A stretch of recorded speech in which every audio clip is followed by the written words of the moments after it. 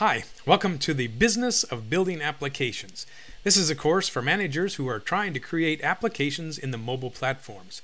So the chapters that we've covered so far in this course include all of these topics that you see on the screen. In this video, we're talking about hiring the team, and so we're going to be talking about development roles. If any of these topics look interesting to you, make sure you subscribe and also go back and check the playlist for this course. My name is Shad Sluter, and I teach computer science and software development at Grand Canyon University. So welcome to class, and I'm glad you're here. Now we're going to talk about dev roles, mobile development in particular, and so we're going to talk about forming a team and presuming that you are going to be probably in the hiring role manager, or if you're the startup founder. Who are the people that you are going to want to work with you? So you're going to have these four here. You'll have a product manager, a designer, a front-end developer, a back-end developer, and there could be more roles, but we're trying to keep it small here to save some expenses. So we're going to focus on these four. Now, you don't necessarily have to have four people. You might have just you, and you have to do all the roles, or you might find some people that can do multiple things. Hopefully you can, and then you can save some money. So let's talk with the first one here, a product manager. So a product manager is probably somebody that's got some senior skills. They've done this before. It's not their first application. So their goals are pretty much this. Number one, they have to figure out what problem they're trying to solve. And so this famous picture here about the project and what it was described as, what it was implemented as, and then finally what the person wanted is the tire swing. So if you haven't figured it out yet, most of the videos in this course are for you, the project manager or the product manager, and your goal is to do some of these things, figure out what has to be done. The second thing that a product manager has to do is execute. Make sure that we have a plan. We know what things we're working on first, which ones are most important, what the users want, what the users should not see, and we'll move this plan forward. Also, we're going to measure our success, and this pretty much works with testing out our application with our users, our focus groups, and our early adopters. And then we're going to modify our goals. So everything in this course so far has been pretty much a product manager's kind of work. So look back at the chapters in the playlist and to see what your job is. So I did a quick search and picked out one of the roles that was advertised currently here. I live in Phoenix, Arizona, and AAA was one of the items that came up when I searched for a PM or a product manager. So what do you have to do? Well, here's what they say. So you have to manage and monitor for defects, monitor enhancements to existing systems, identify customer needs, solicit input, meets commitments made to customers. In other words, you have all the responsibility, but you don't do the work yourself. You direct a team, you get the resources applied to it, and you know what's going on, and you make sure that you get the resources applied to what you want to do. So what do you have to have? Well, they want a college degree, it looks like. They pick 5 years plus experience. So you know their product manager is not going to be the first thing that you do out of college. You're going to be Scrum certified. So you're looking at managing teams, sprints. You're doing the agile software development kind of a role. And then it also says that we want expertise in SQL and proficiency in programming. So they want an experienced developer that now is stepping into the manager role. So this is probably your most senior member of the team. Now let's take a look at the next item that I identified as one of your team members is your product designer. So a product designer is going to be the person that makes your product look really good, obviously. And so user interface is the first thing that comes to mind when it comes to a product designer. This is a person that has some artistic talent, maybe has a degree in product design, maybe a degree in fine arts. The second thing is called user experience, and there's a slight difference there. So the user interface is what it looks like. The user experience is how a product acts and feels to the customer. So navigation, as you can see what's being drawn here, is the logical flow of how you get through an app. But user experience can be broader than just what you see on the mobile app. So for instance, the last time you ordered anything through Amazon, you had a user experience. Your user experience was that the app worked well, you clicked buy, and somebody really hustled hard to get that product to your door. They rang the doorbell, and by the next day you were happy. And if you didn't like the product, you could return it without any cost. All of that is a user experience. So it's not just the bits and bytes on your app, it's the process of how the business works. And so user experience, of course, is a pretty critical item if you want to keep your customers. So what is a qualification for somebody who is a designer? So not just user experience, but we're focused in here on more of the designer people. So you can see their goals. According to Peterson Technology Partners here in Chandler, Arizona, they're looking currently for a designer, and they want this person to create storyboards and wireframes and user flow diagrams, create prototypes and interactive designs. Sounds a lot like what we did in an earlier activity in this course. Also, we're going to be thinking about thinking methods to construct concepts that can be tested and validated with users.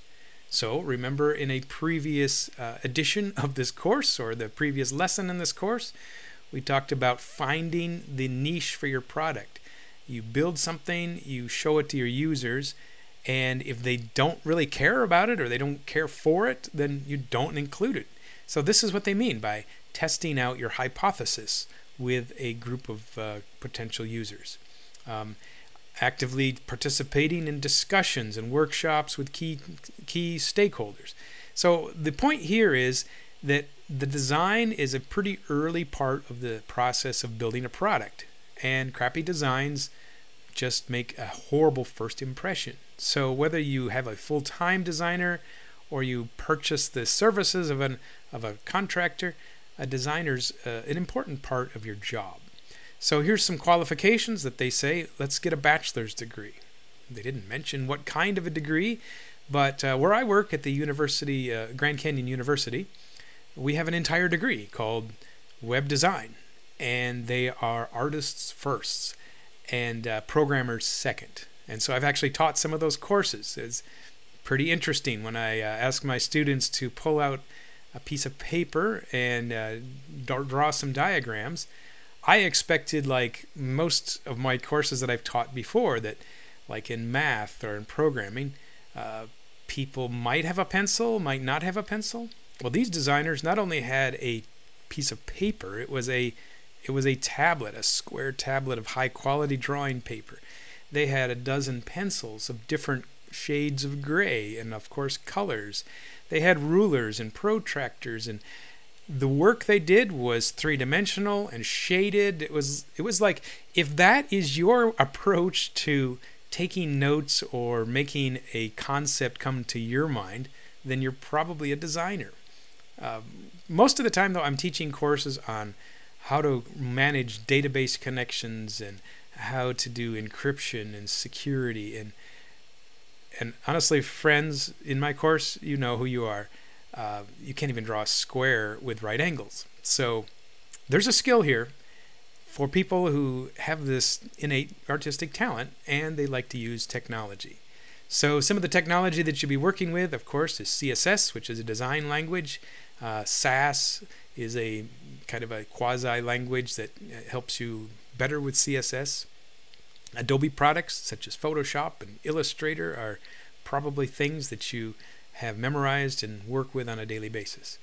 Their experience level they're asking is they want somebody that does some UI and also UX, which is the user experience. And so there are some qualifications for a person that you want on your team. Now we're going to have two developers here. We're going to split this role into front end and the back end. So let's talk about the front end. So the front end is probably somebody that is a JavaScript expert. They're going to be able to build a web page that looks nice. You might call this person a designer. So your designer and front-end developer might actually be the same person. So that's kind of typical. I've met a lot of designers that are very good at programming in JavaScript. So there's certainly an overlap there. And so here's some of the tools that you'll see front-end people working with: CSS, JavaScript, and then these two frameworks, Angular and React, seem to show up all the time. So pretty much you want a React expert if you're looking for a front-end developer. Now, we're in mobile systems here, so what I put on the screen applies to web development and somewhat to mobile development. So mobile developers are going to be working with the framework of your choice. And so check out a previous video that I made for how to pick the right framework, which will depend on who you hire then for your front-end development. So your back-end developer, this person is going to be creating the logic, the business sense, and the databases in the background. So you are probably going to be able to pull this back-end designer or developer from other types of programming. So you don't have to be a mobile developer per se to be a back-end person. You'll probably do similar things in other applications. So front end is, of course, the user interface, and the back end is how you manage the data. So those are the common splits. Now let's revisit these developer roles. So I've mentioned 4. We have the product manager, the designer, the front end, and the back end developers. However, we've left out some things. So there are roles such as who's going to test this thing. So frequently you expect your developers to be able to do their own testing.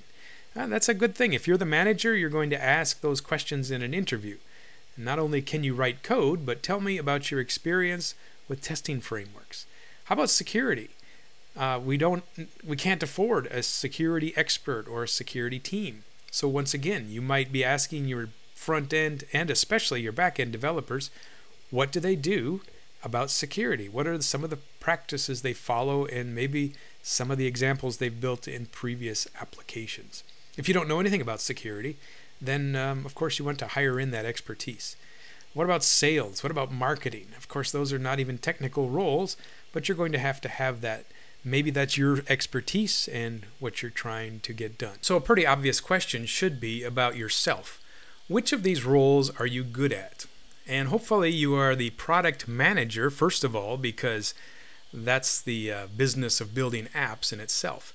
But if you can do the other things, then you're well ahead of others. Now, a common practice that you might find in some entrepreneurs is that they are the product manager role or the marketing expert, and they really don't know how to code or program. So from experts that have done this and created their own startup applications, the usual advice is learn to code yourself so you can at least build part of the application, and you can talk intelligently to the people that are doing the core work of your app. Because if you're ignorant on that, you are flying somewhat blind and you'll be less effective. Now here's one way to look at it then. If we had all of these 4, what's the cheapest way to fill these roles? Well, there's you. So can you do all of them? If so, then you can maybe grow slowly, but you're on the right track. How about these? Let's see if we can do some outsourcing or replace them. So let's start with a designer. So a designer is not something maybe that has to be continually managed. It's a one-time thing. So maybe you could outsource the job or do it yourself, or if you have a front-end designer that is also your front-end developer, then you've got that one covered, or you could buy a template. So see if you can get rid of one of these or 2 of these roles. Here's another way you can combine things. So the front-end and the back-end developer can combine into what's called a full-stack developer. So if you have one experienced programmer that can do both the front-end work and the database and business logic in the back, then you've saved yourself an employee. So by the way, if you're looking for employees, come to Grand Canyon University, because what we're creating here are full-stack developers. So they understand various languages such as C#, Java, JavaScript, and PHP, and several types of databases. So there's a commercial to hire my students. So there's your roles. Now, the product manager we're going to leave as you. So that is probably a key position that only you can really do well. Now, here are some principles that probably should apply. Thinking about getting let's assume that you're in a small company. If you're in a big company already, then this might not be a big deal. But remember this, that employees are your very best assets, but also they're most expensive parts of your business.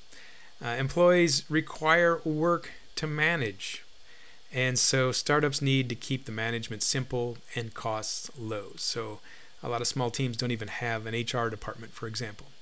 So at this stage of life, I've been in several different roles, including the technician and the manager, and now as a professor. And so some of the principles that I would put out there is work with a small team with people that you really, really trust and appreciate, rather than trying to get a big team. Be very careful and very deliberate on how you hire. Make sure that you get good recommendations. Check the references. Don't take a risk, because hiring the wrong person is a painful and costly mistake. And so you'll save yourself a lot of stress and the stress of somebody else if you put the person in the wrong role that maybe they don't really want to be in. So in the next video, we're going to talk about how to create a job requisition, how to identify the actual experiences that you need to hire. If you'd like to see the entire course playlist, I'll put a link here for how to see all of these chapters. Make sure that you subscribe if this is valuable information, and thank you for coming to class with me. We'll see you next time.